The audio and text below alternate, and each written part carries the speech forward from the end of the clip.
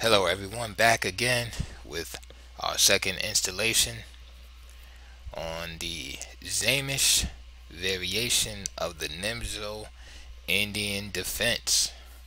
So let's get at it.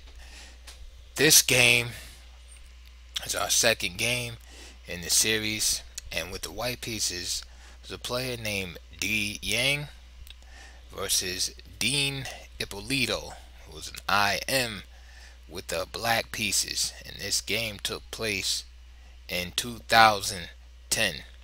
So the game started off with d4, knight f6, c4, e6, knight c3, bishop b4, and as we are discussing the Sämisch variation, the immediate a3.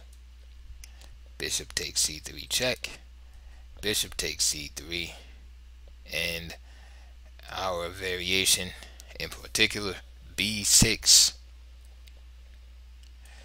f3, and white's plan is very obvious: to build a huge center, placing his pieces behind it, and hopefully culminating in a crushing kingside attack. But let's see what black has to say about it. Knight c6, e4, bishop a6, and if you watch the previous video, the introduction, you will understand that black's plan is to move the knight on c6 to a5, and along with the bishop on a6 to attack and win the pawn on c4. Yang played bishop g5. Again, in the first game we covered, white had played bishop d3, and bishop d3 prepares the defense of the c4 pawn with queen e2, which is a reasonable move idea. However, bishop g5 is a bit more aggressive and sets up attacking ideas like e5, for example. This idea is especially dangerous because black has parted ways with his dark squared bishop, and therefore he cannot bring it back to e7 to break the pin. So this pin on the f6 knight becomes a major issue for black to deal with in many lines. So Dean Ippolito played h6, putting the question to the bishop to declare his intentions, and of course he wants to keep his bishop and the pressure on the position, so he plays bishop h4. Black would be very happy if white just played bishop takes f6 and queen takes f6, but only a beginning player would make such a move. So bishop h4, knight a5, again directly attacking the c4 pawn. And you might be wondering or worrying about e5 here. Well, if e5, then black simply plays g5 here, so that's not a worry. But what I want you to think about in this position is a move like castling.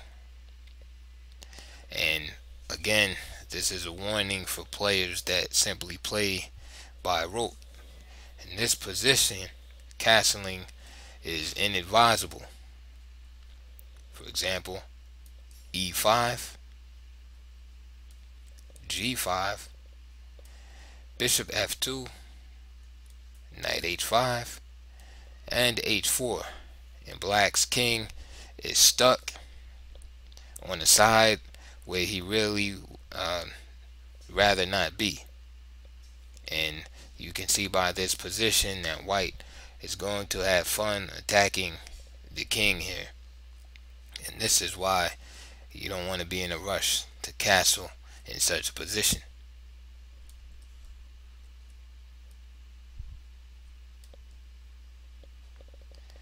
So here's another decent alternative to castling. It's g5, bishop f2, and then queen e7, which prepares to castle on the queen side. So for example, h4, queen side castle,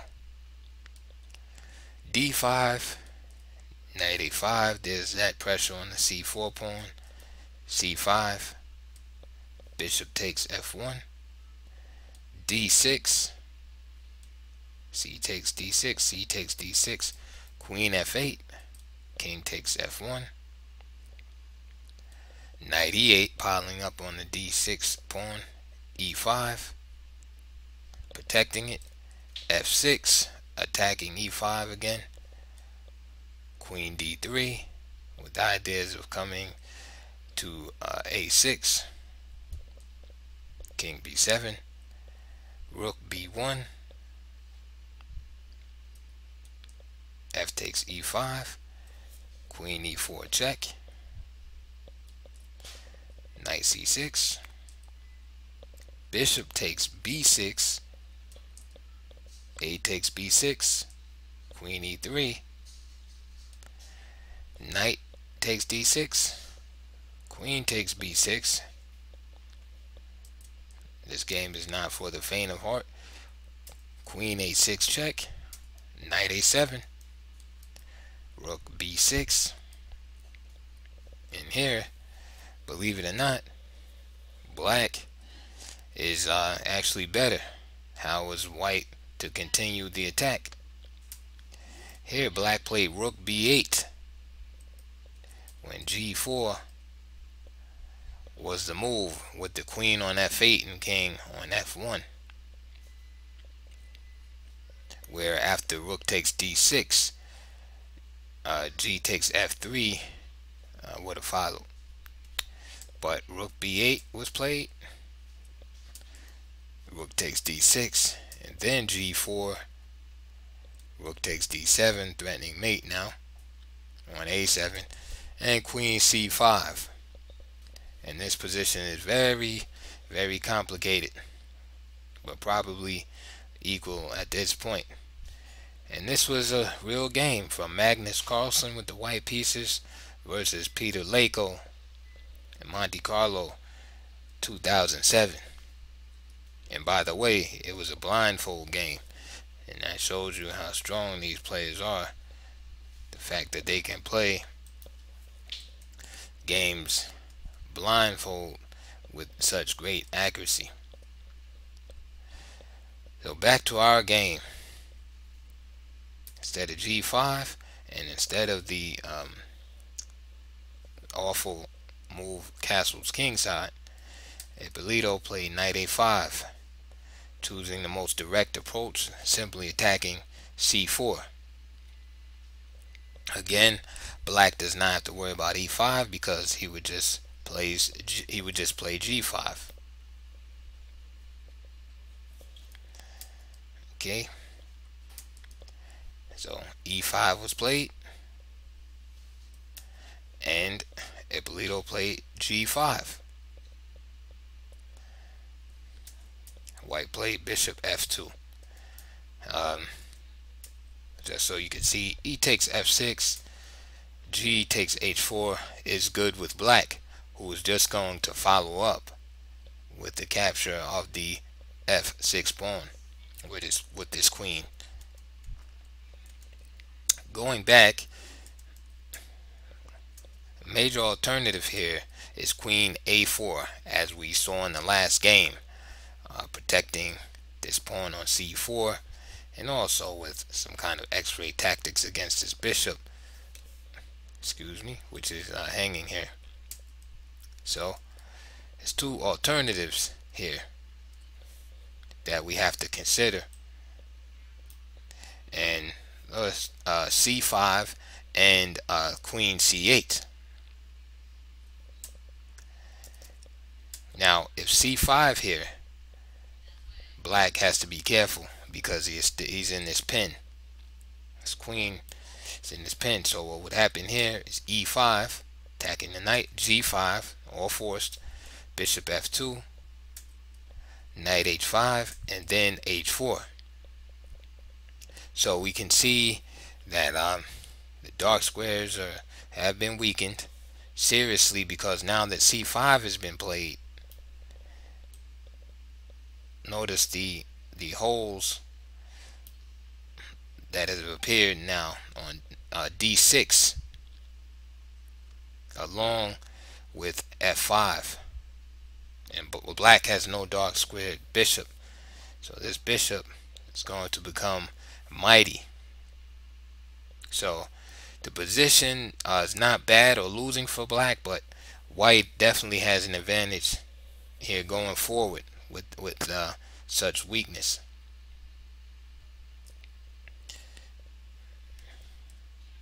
Okay, and it shows you how complicated chess is, because in the last game c5 was good there, but the circumstances were different. There was no pin on the knight on f6. The knight was on g8 at the time, so therefore he didn't have that double weakness of playing g5 and c5. So in this case, instead of c5, queen c8. And queen c8 has a double purpose. First of all, it takes the sting out of e5, because now the knight can just simply move, and that connects to what I was just saying about making this additional move to weaken the king side. If e5, the knight can just simply hop out of the way without incurring further weakness. The second point is black's idea is to go queen b7 and then c6, with that same idea of pressuring the c4 pawn a third time along with the knight and bishop. So just to give an example, again, black does not worry about the double pawns if black gives up the bishop here. So after bishop takes f6, g takes f6, knight h3, queen b7, there's our plan. Queen b4, rook g8, bringing the rook to open file. King f2, planning to move the bishop on d3. c5, and you might say, wait a minute, how can he do that? It's just a temporary pawn sacrifice which activates black's pieces. So after d takes c5, not pawn takes c5, the knight is hanging on a5, but simply rook c8. And again, we are looking at this c4 pawn. So after c takes b6, knight takes c4,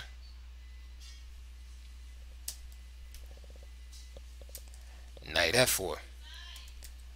Now if bishop takes a7, then just simply queen takes a7, check, and white is lost. If he does king e1, it will be mated in short fashion after queen e3. And if queen c5, just simply capture the queen. So bishop takes, b takes a7 is an error. So knight f4, rook c6, bishop takes e4, rook takes e4, hitting the queen, queen b2, and then black regains his pawn. A takes b6, queen d2, queen c7, attacking the weakness on c3 now, g4, f5, breaking the pawns open so that black can attack the white king on f2, knight h5, threatening a fork on f6, king e7, responding to that move. And here black is already better, but white just makes a blunder which accelerates his defeat. So g takes f5 was played, and can you see the idea? What just happened was white just helped black in his plans by opening up this file, which formerly was only semi-open. So once he does that, this whole G file is cut off for the king to go back, and simply queen c5. There's nowhere for the king to go. If he goes here, the mean discovered check from the bishop on a6.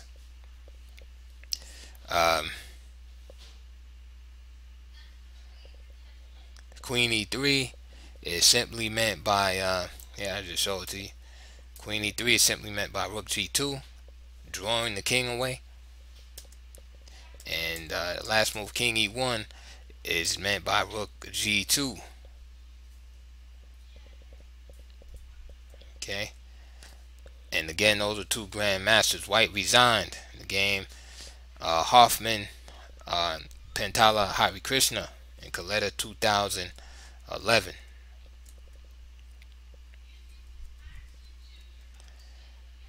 Okay, so going back, that was the double pawns. Black not afraid to accept double pawns. So the more sensible looking move, bishop d3, just developing his pieces.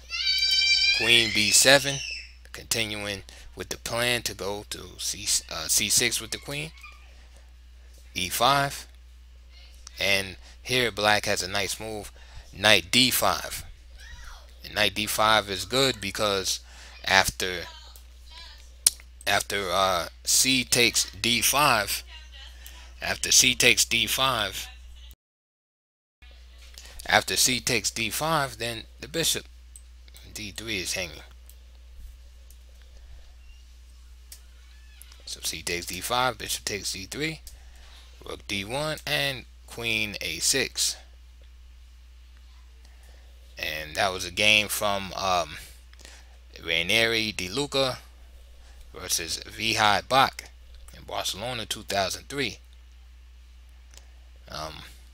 Now here black didn't win the c4 pawn, but he gains control over that square of c4, which is great.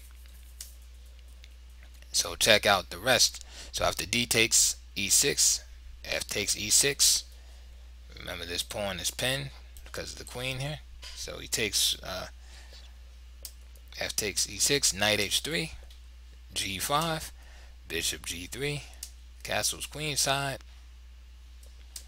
knight f2, and bishop g6, rook c1. So now white is actually threatening to play c4 here. He has a rook here and queen here. So guess what? Queen c4, making sure that he maintains control over that square. And knight takes c4, and black has a small advantage. He's attacking this pawn, entrenched on this square. He can even go here if he needs to. And basically he just has the stronger minor pieces and a better pawn structure here. Okay, so let's go back. Alright, so that's bishop d3, and then there's knight h3, which is another reasonable move. Again, queen b7, knight f2, queen c6, queen b4 can be played, trying to avoid the trade. Queen takes c6, d takes c6, and notice not knight takes c6, but d takes c6, so that black can maintain the pressure here on this pawn. Bishop takes f6, g takes f6, knight g4, f5. Now you might say, well, why not just king e7? King e7, knight e3. The reason why f5 is better here is because black is able to eliminate this weak double pawn and at the same time attack the center. So e takes, and white center is not as intimidating, right? Both sides have weaknesses, but black is a little better. So for instance, knight e3, f4, knight g4, castles queenside, castles queenside. Black is alright. And instead of knight e3, the natural and tempting looking knight e5, f6, knight g6, rook g8 of course, knight h4, f4, king f2, king d7, knight f5, then h5, rook e1. So those prove to be some elusive pawns that are weak on the they're statically weak on the king side, but hard to capture. Rook ae8, rook takes e8, rook takes e8. Alright, so after rook takes e8, knight g7, rook h8. Now that looks kind of passive, right? Defensive move. Who wants to play that move?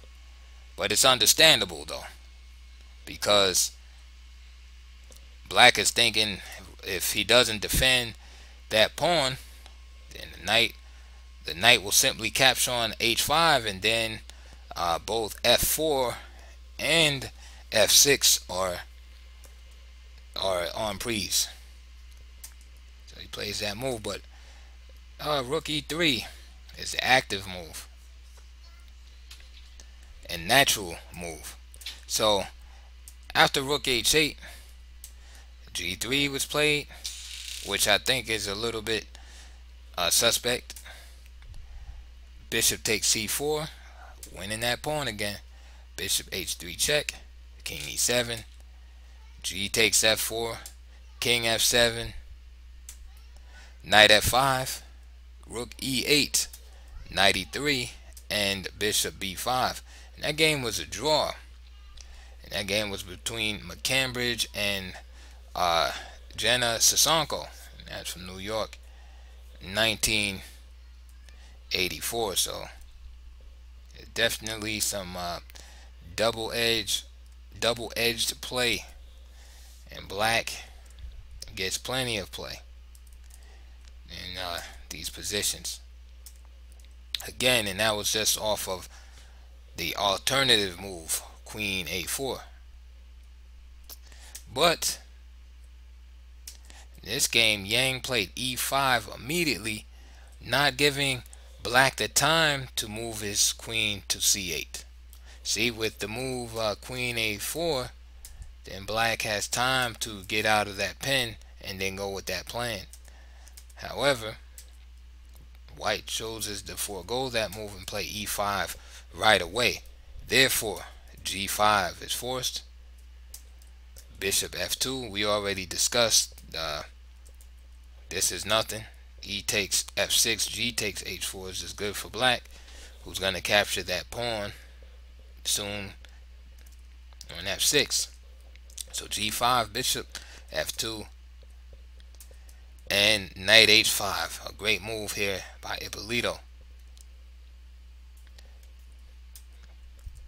Other alternative is knight g8, which is not as strong because after queen a4, and basic idea here is to follow up with h4, attacking black's weakened kingside pawn on g5. Now, what makes knight h5 more attractive here is that the pawn on g5 is there, and that, first of all, the knight, if you looked at the last video on this line, we spoke about the knight being trapped in some lines after g4, because with this pawn on g7, the knight has no retreat square. So after g4, and of course if f4 is guarded after g4, the knight often gets in trouble. But with knight h5, then the knight can jump to f4, and also the knight has a retreat square if needed. Just simply go back to g7. So that's why it's knight h5 is a more viable option here. So h4, and once again, queen a4 is a viable option here to again protect that pawn. So you see kind of the same ideas popping up. And here, if queen a4, black can play the move f5. Now, one question that arises is, well, you see the two rooks on h8 and a8 at home, queen on d8. Why aren't we developing here?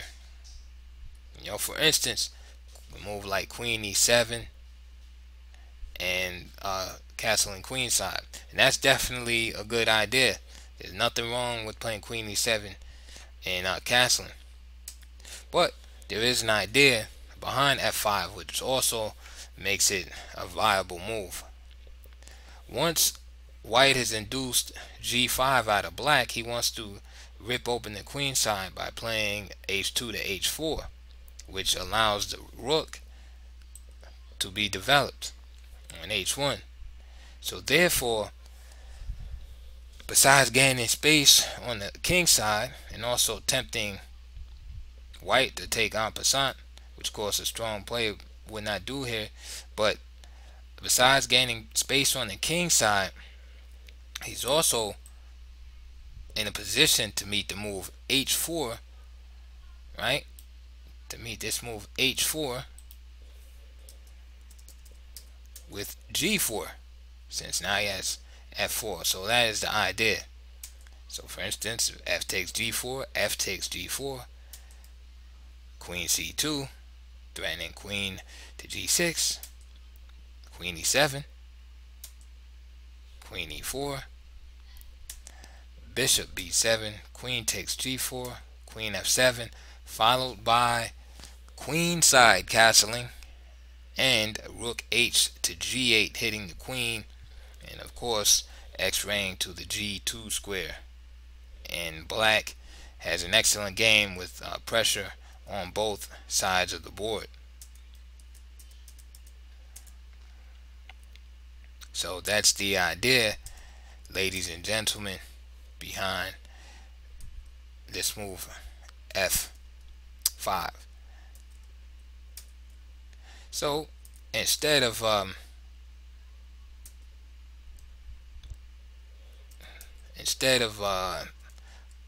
playing h4 here, what if white just castles on the queen side? Well, queen e7, h4. Now castle can be played, it's an option, but remember what we just said before. g4 is perfectly viable and one of the plans, keeping the position closed. But in this particular game, castle, king c2, then g4 was played. Now instead of king c2, maybe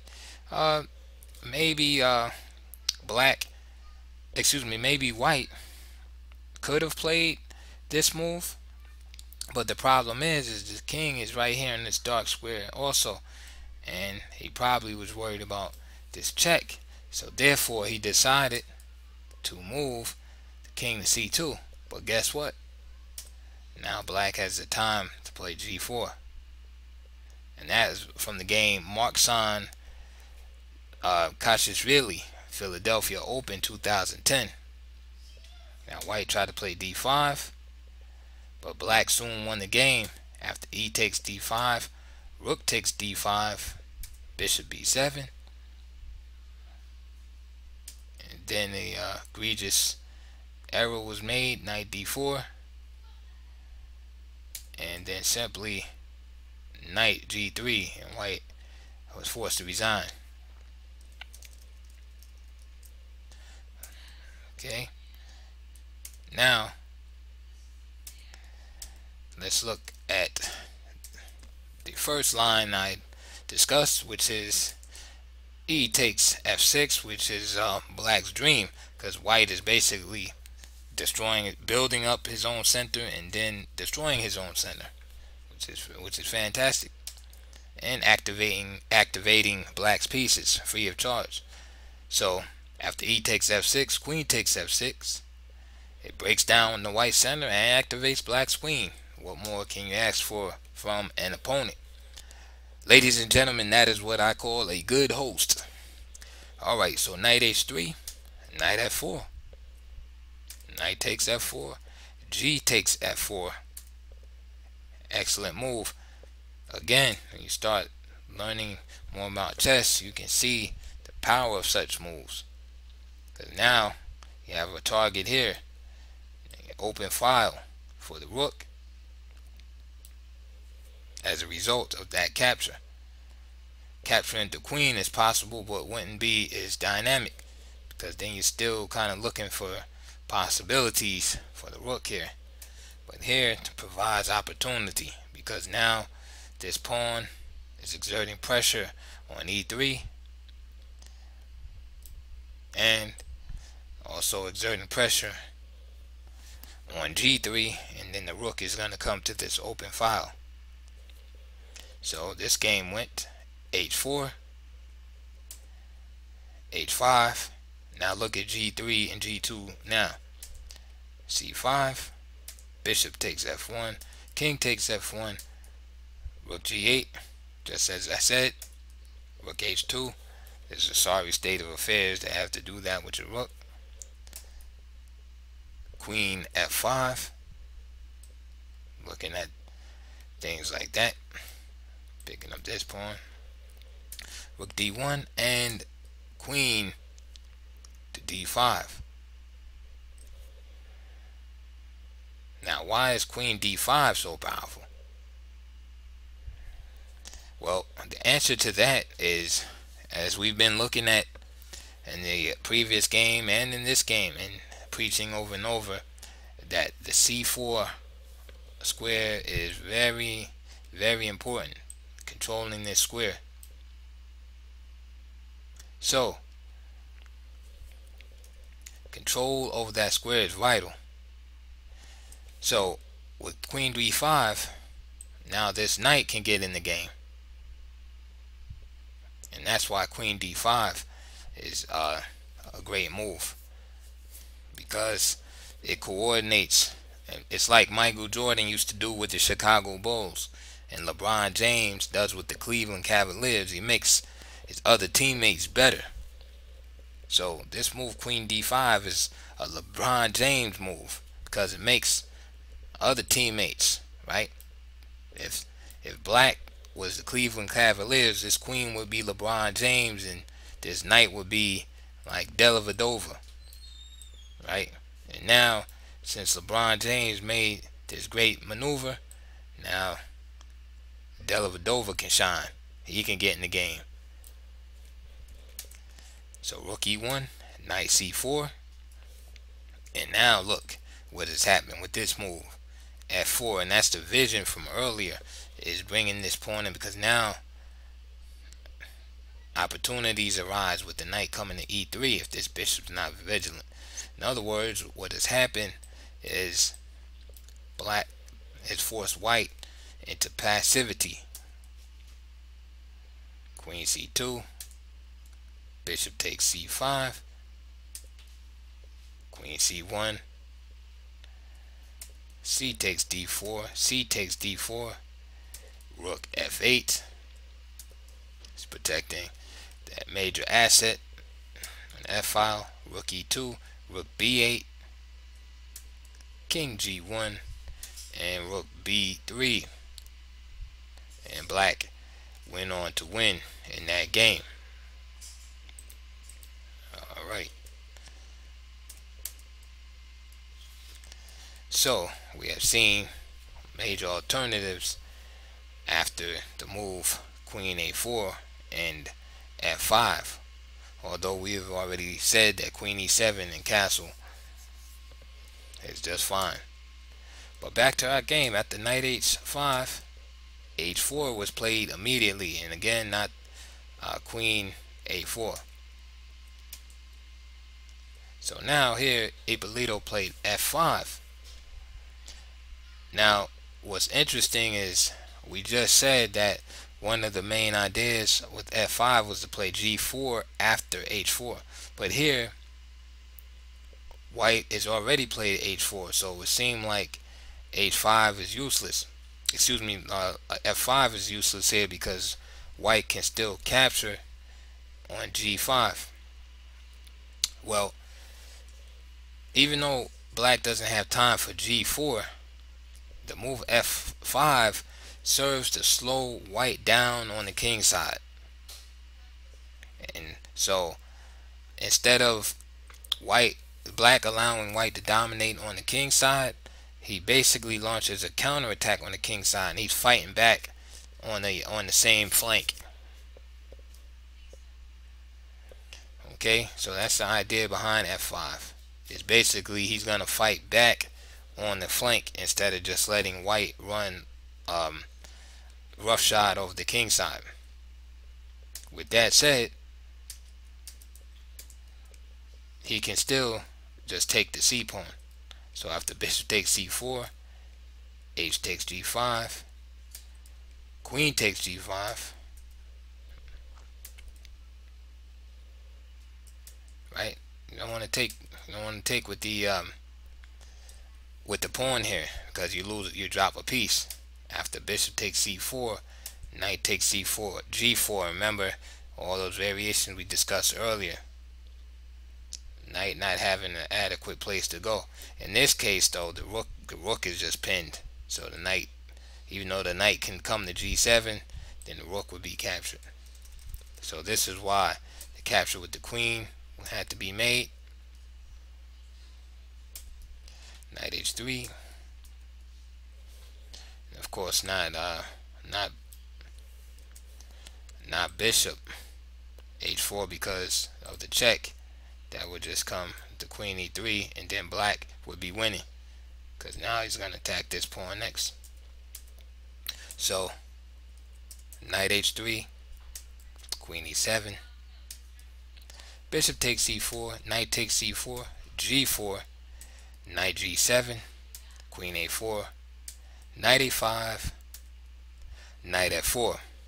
So in this line where black takes the pawn right away, we can see that white has driven black back, and even though white is up a pawn, black is up a pawn, white has some compensation.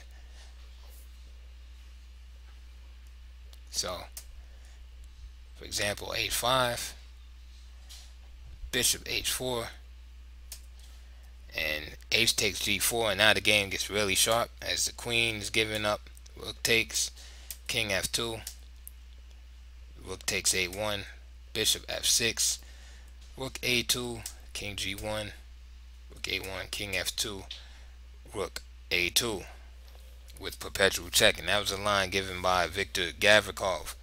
And again, that's like, you know, I know if I'm playing the black pieces, I'm not really trying to go in a line like that.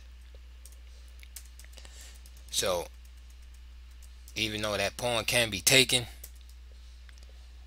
we can see why Ippolito plays F5, because he senses the mounting pressure on the king side, and he just wants to kind of slow it down a little bit before returning to the weakness on C4. Another note is if knight takes C4, because notice when we did capture the pawn, we took with the bishop. If knight takes C4 and queen A4, and black is pretty much busted here. This is attacked as well as this, and it just wins the piece.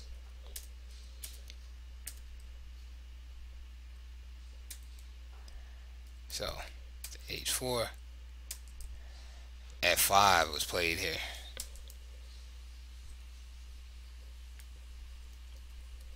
Again, e takes f6, queen takes f6 would be a dream for black and allows black to develop. And this actually happened with Tiger and Petrosian, the world champion, with the black pieces against Simogen in Moscow 1950. So let's see how that went. So after c5, bishop takes f1, king takes f1, g4, same idea again, right? Keeping the position closed on the king side, and now the rook on h1 looks real suspect. Queen d3, castle king side, rook e1, knight f4, queen c2, knight c4, and again you see that utilization of the c4 square. g3, queen f5, and black is winning here. Can you see if what happens if queen takes f5? Mate, knight d2, rook c1, queen d3 check, forcing the trade of queens. Knight takes d3, rook d1, attacking the rook, rook a1, and g takes f3. And black won that game real easily in the game Simogen Petrosian in Moscow 1950. So that's why e takes f6 is just out of the question. Another option is, again, it's just c5, which is meant by bishop takes f1 and king takes f1. So now at this point, can you find how black can complete his development? Now remember, we've been talking about the c4 square. So by now you should see that queen c8, this idea of queen b7 or queen a6 check, followed by queenside castling, which connects the rooks, is efficient. For example, in the game Grandmaster Volkov versus Igor Lesage in Tom's 2006, rook b1 was played, queen a6 check, queen a2, which looks respectable, but is a blunder. Knight c4, again, LeBron James, Delavadova, utilizing, making the other players better. Rook b4, knight e3 check, and that move hurts right there. Can you see why? First of all, the queen on e2 is pinned. The bishop can capture, but then after the bishop captures, right? Because king f1 was played, king e1 was played. If the bishop captures, you should be able to see this, but I'll show you anyway. Knight g3 check, fork and everything. So king e1 is forced, and then knight takes g2. Right, just devastating. 18 moves, and white is rated over 2600.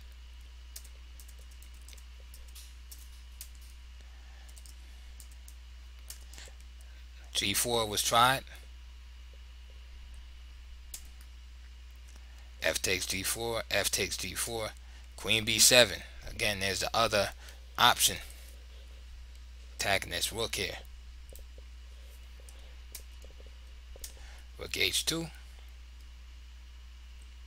and if queen f3, then knight g3. The main idea behind that is if bishop takes g3, then rook f8, winning the queen. So rook h2, knight f4, highlighting the usefulness of the move g5 again, h takes g5, and knight c4. There's that square again. So black has the initiative. For example, g takes h6, queen e4, rook a2, knight f3, then just simply queen takes f3, because after queen takes f3, knight d2 check, and the king cannot come here or here because of this knight covering these squares. So after king g1, then there will be a fork after knight takes f3. So after rook a2, rook f8, h7, knight g2, cutting off the rook from defense.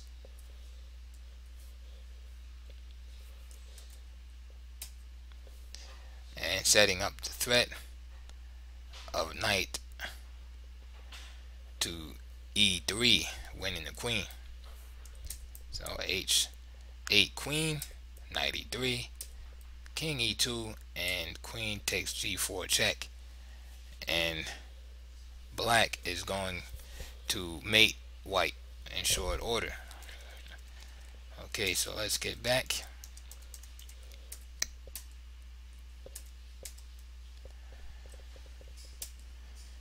Okay. Alright, back to the game. So after f5,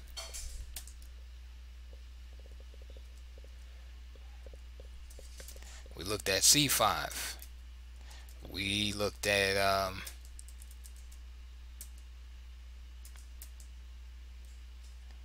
okay, f5 was played.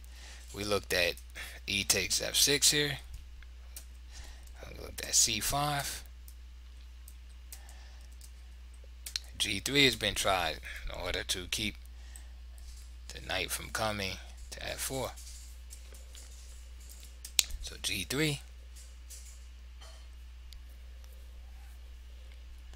But besides keeping the knight from coming to f4, there is this idea of h takes g5, queen to g5, and then f4.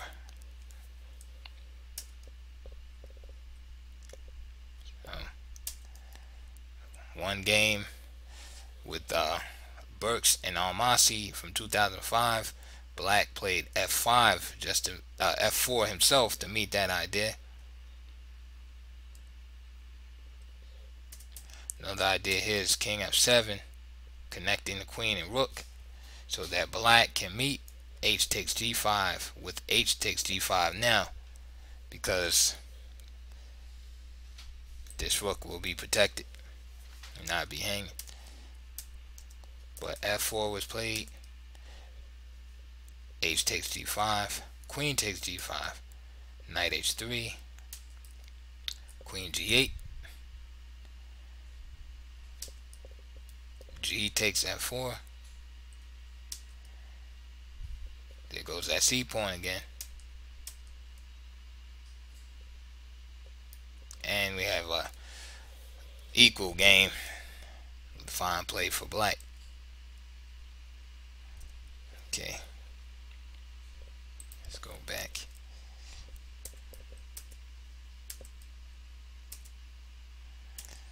Okay. And finally, back to the game. After all those moves, e takes f6, c5, and g3, the simple h takes g5 was played, and it looks like the most consistent and logical move, since black is forced to capture with the queen so he doesn't lose a piece after g4. So queen takes g5, knight h3 with tempo on the queen, queen g6, g4. Okay, and this move leads to big complications. F takes g4, bishop d3, gaining tempo on the queen. That move is forced because after f takes g4, then queen e4 just wins right on the spot. The rook on h1 is hanging. So this in between move has to be inserted. Bishop d3, queen f7, f takes g4, and queen f7 simply prepared this move. Knight f4, knight takes f4, queen takes f4, and queen e2.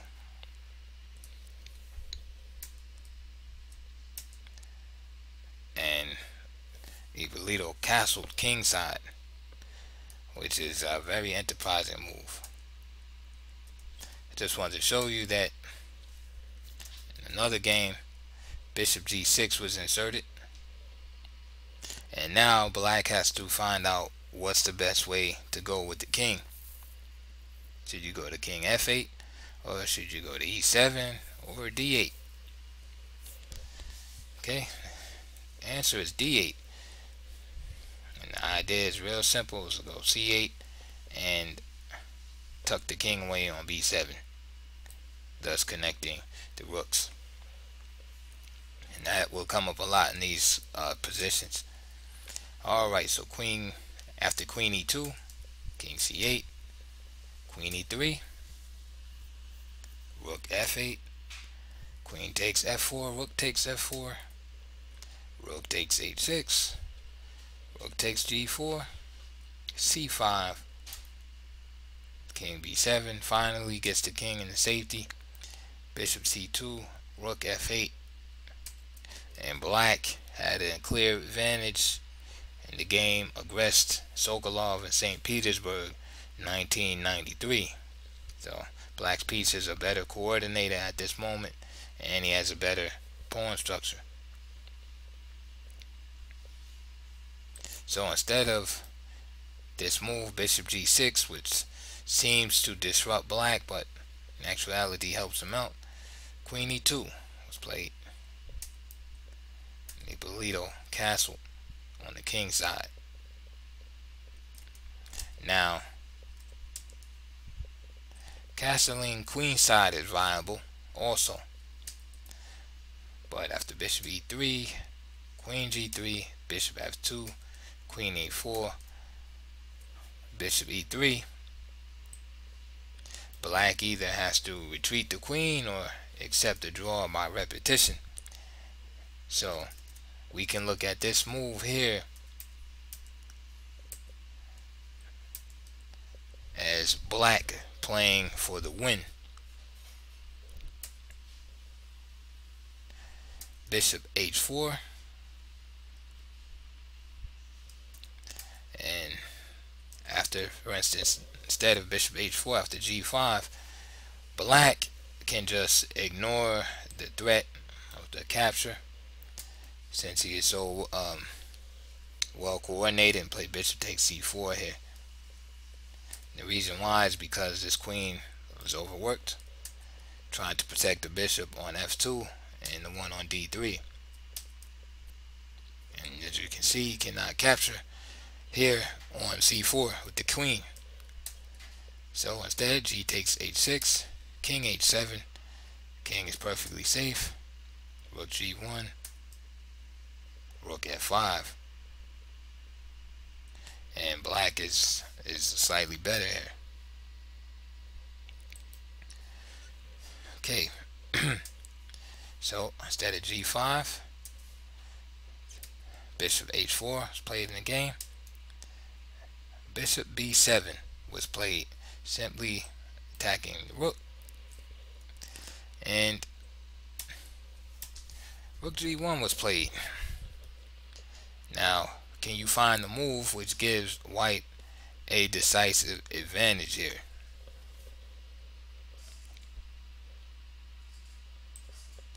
Now with rook g1, white is thinking about the possibilities of landing some kind of knockout blow, hoping one day to get this file open on black.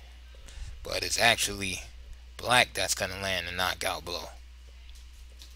So the key move here is knight b3. attacking this rook right here. Again, the knight does not conquer c4, but still gets in the game. And white probably overlooked the possibility. It's not so much about capturing this rook, which is the threat, but the threat is coming to knight. It's knight c1, which is devastating.